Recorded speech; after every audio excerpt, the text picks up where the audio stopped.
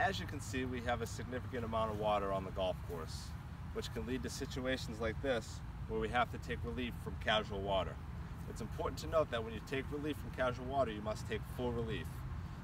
We're going to find 2 points here that are no nearer the hole that are full relief and determine which one is our nearest point.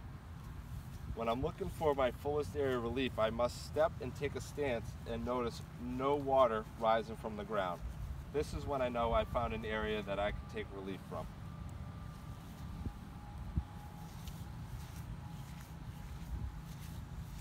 As I stand here, I can still see some water coming from the ground, so I'll have to move a little further away.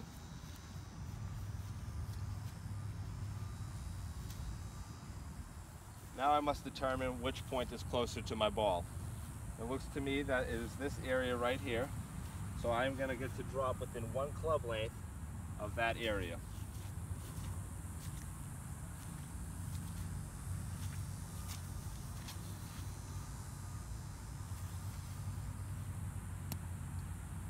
My ball is now in play. There is no penalty. I have taken full relief, and now I can proceed.